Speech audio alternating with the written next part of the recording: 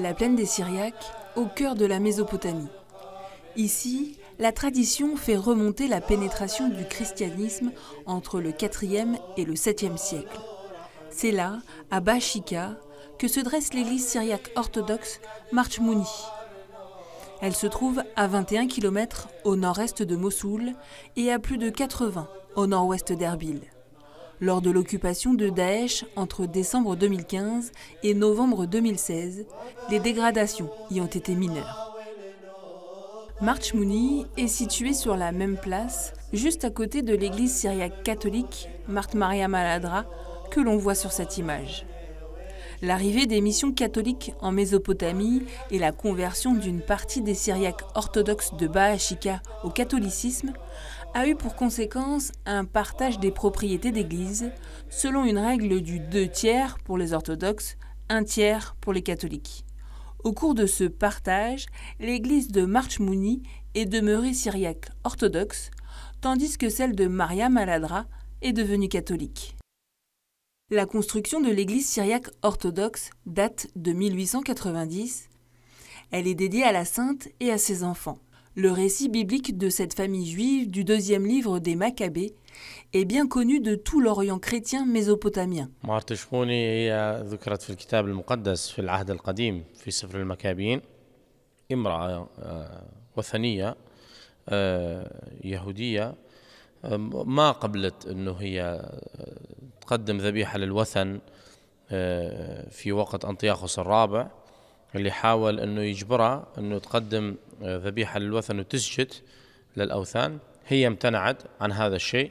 كان عندها 7 أولاد وحاول هذا الطاغية خلينا نقول انه بأي وسيلة يجبرها على انه هي تسجد او تقبل بعبادة الأوثان.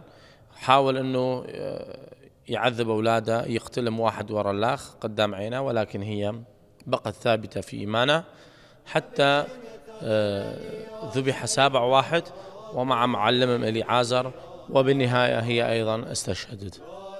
L'édifice se trouve derrière un mur d'enceinte. À l'intérieur, c'est une église basilicale à 3 nefs, typique de l'architecture syriaque orthodoxe. Dans sa partie centrale, elle est portée par des colonnes en marbre relativement basses, surmontées de larges arcades. Au-dessus s'élève une voûte en berceau qui conduit au chœur. Au centre, l'élément essentiel de l'édifice, la porte royale en forme de grand arc plein cintre. Elle est percée de plusieurs niches et ouvertures. Sous le linteau, une parure en feuilles d'acanthe rehausse l'éclat de la porte. هي حقيقة أغلب الكنائس بالعراق مبنية على الطراز الشرقي ومتجهة نحو الشرق انطلاقا من أن الشمس تشرق من جهة الشرق، ونحن بما أنه نشبه سيدنا يسوع المسيح هو شمس البر، فنحن نعتقد أو نآمن بأنه وقت مجيء الثاني يكون من الشرق، ولهذا أغلب الكنائس مبنية باتجاه الشرق حسب الظرف، ولكن دائما يحاولون أنه يكون البناء باتجاه الشرق، ولهذا نحن نصلي باتجاه الشرق وجهنا على الشرق حتى نستقبل المسيح. Au fond de l'église, sur la droite, 2 stèles funéraires portent des inscriptions en syriaque et en arabe. Elles rendent hommage aux prêtres Gorgis et Abdallah, dont les caveaux se trouvent au-dessous.